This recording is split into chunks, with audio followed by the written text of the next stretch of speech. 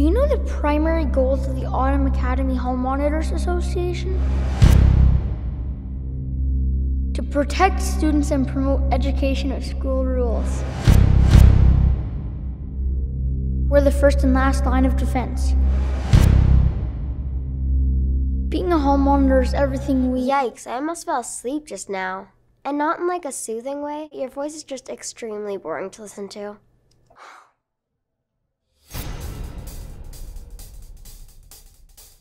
Abby, Howard, it's a shame we have to meet under these circumstances.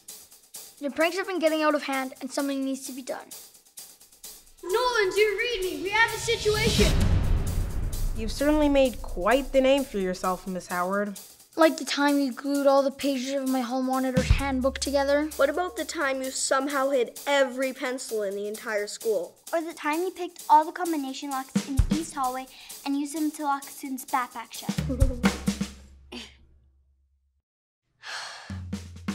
We're worried your behavior is sending you down a bad path. We're talking more than just detention. So you're gonna punish me?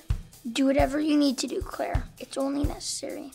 Well, I'm glad you think so, Nolan, because you're going to be heading this one. Huh? Abby, I've decided to put Nolan in charge of training you as a hall monitor. What? Sounds like the most boring group project ever.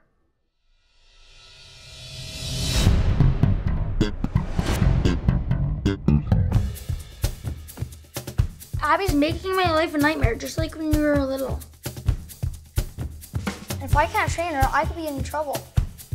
As senior hall monitor, this is an obligation for you. I chose you as my successor because I know you have what it takes. You'll do your job. Besides, you learn from the best there is. If you work with me, we can both get what we want and we're out of each other's hair. Sound like a plan?